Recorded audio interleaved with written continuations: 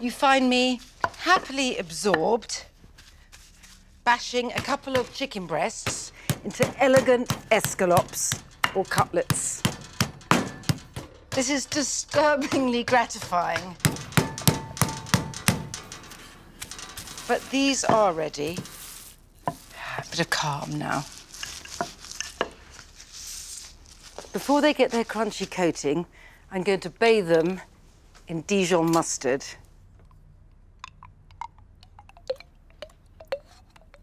Even though they get such a brief dunking, the mustard really seems to tenderize them and gives such piquancy.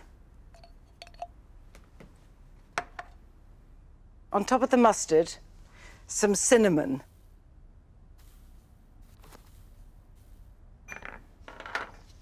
One clove of garlic, just mince it in. And finally, 1 egg, just to bring everything together and help it stick to the chicken breasts. And I shall whisk these together. Ah, the gold and the blue.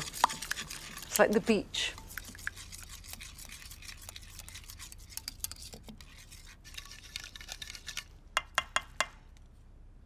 And now in for a brief dip go these beautiful, look how thin, escalopes.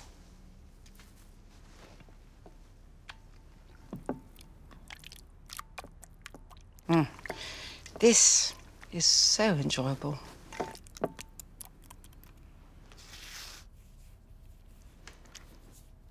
There's enough here to give quite a good thick coating. I'm going to leave these lying happily here while I go and wash my hands. This really is as easy as 1, 2, 3. We've had 1, the bashing, 2, the bathing, and 3, the crunchy coating.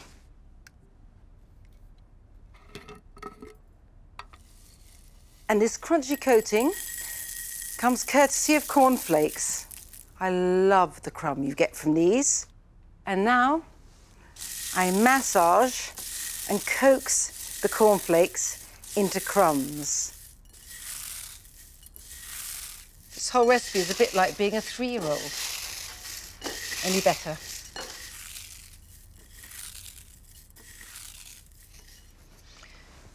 I'm going to deepen the golden tan of the cornflake crumbs by adding some smoked pimenton or paprika.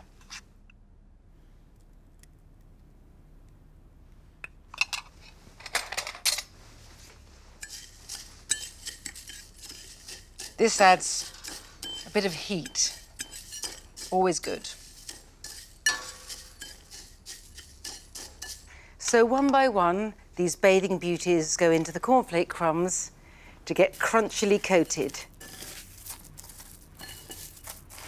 I find it easiest just to put each cutlet or escalope into the crumbs and then sprinkle or dust the top with more. And just carry on until they're thickly coated.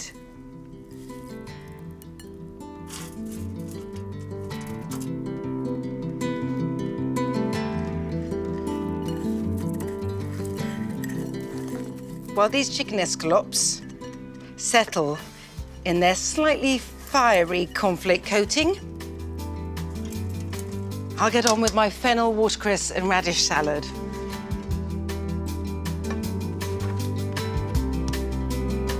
First, a bulb of fragrant fennel, sliced as thinly as possible. If you aren't as clumsy as I am, you could use a mandolin, but I just don't trust myself with one. The same goes for the radishes, about 4 to 6 cut into thin discs. And a couple of handfuls of peppery watercress to line the plate, before showering the fennel on top.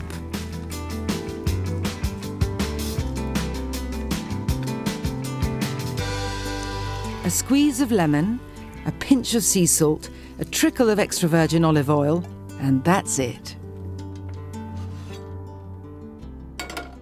Right, I don't need much oil, and because these are so thin, I don't need much time.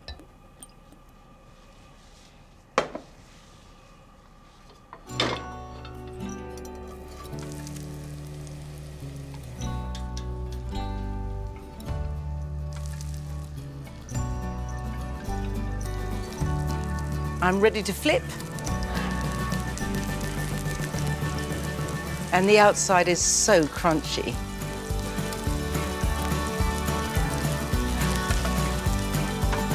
And they're done.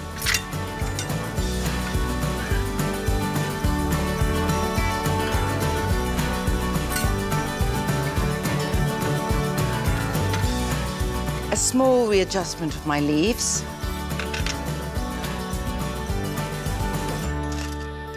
And it's crunch time.